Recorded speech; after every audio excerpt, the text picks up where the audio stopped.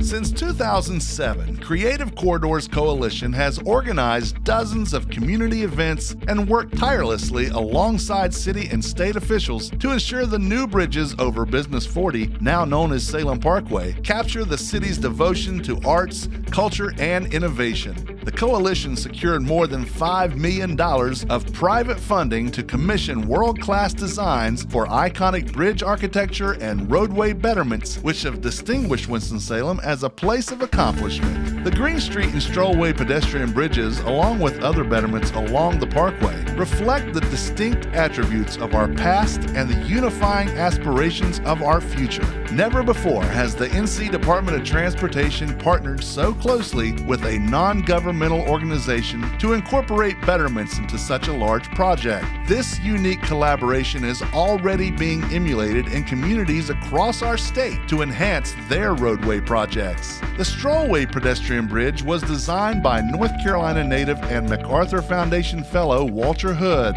The Green Street pedestrian bridge was designed by Donald McDonald, who also designed the retrofit of the Golden Gate Bridge in San Francisco.